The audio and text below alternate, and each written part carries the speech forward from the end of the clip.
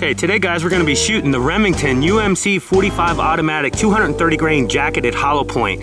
You can pick this up at places like Academy if you have those in your area, Walmart. This is an economical hollow point, and we want to test it today through 4 layers of denim and the calibrated gel. Find out how it works to see if it's worth the money. Today we're going to be shooting this out of a 1911 Springfield 5-inch barrel. Once again, Remington UMC 45 automatic 230 grain. The product number for this is L45acp7. All right, show us what you want to shoot today, brother.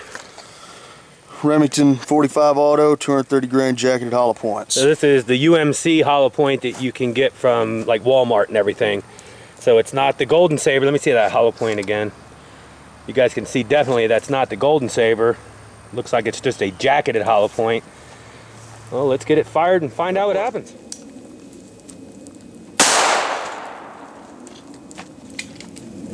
Well, let's go check it out. You guys can see where that UMC Remington jacketed hollow point came in, opened up. It's hard to see down in there at this point. It's like decent wound channel, tracking on down.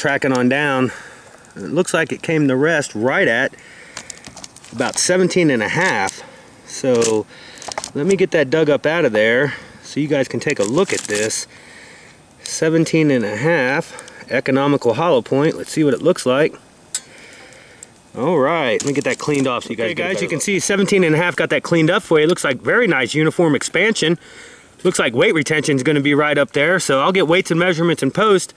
Once again, Remington jacketed hollow point, the UMC jacketed hollow point. You guys have a good one. Hey guys, just a real quick post here.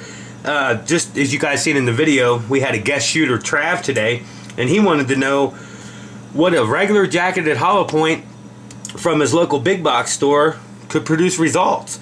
And he brought some Remingtons over, the UMC jacketed hollow point 230 grain.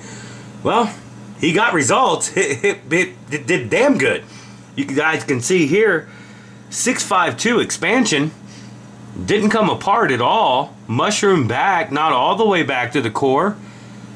But this round performed pretty damn good.